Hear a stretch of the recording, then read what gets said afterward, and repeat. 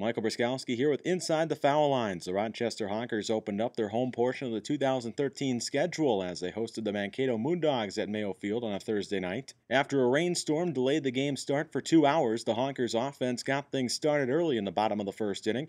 Kalei Hanawahine led things off with a double down the right field line.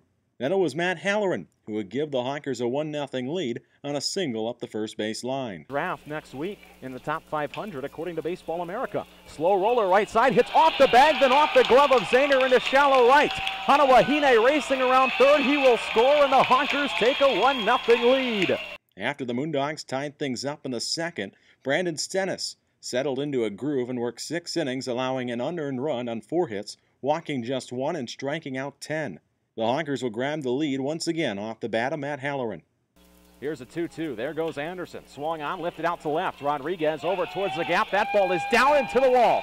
Anderson being waved around third. He will score. Halloran will hold up at second with a stand-up RBI double going to the opposite field, and Halloran has driven in all 2 of the Honkers' runs so far tonight. The Moondogs would tie things up in the 9th inning on a sacrifice fly off the bat of Jake Ellison, sending the game into extra innings.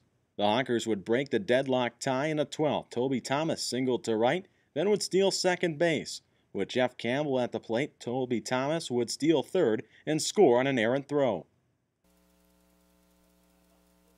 Novak comes set. There goes Thomas, swing and a miss. The throw down to third, airmailed into left. Heading home is Thomas. He will score, and the Honkers win it. Toby Thomas steals third, and Kendall Patrick airmails a throw into left field, and the Honkers walk it off. A 3-2 win, and they are 2-0 to start the 2013 season. The win moves the Honkers to 2-0 to start the season. Honkers reliever Seth Fuller picked up the win, working 3 scoreless innings. Honkers catcher Matt Halloran went 4 for 5 in the win, driving in 2 runs. The Honkers wrap up a 3-game series in Mankato tomorrow night. For Inside the Foul Lines, I'm Michael Briskowski.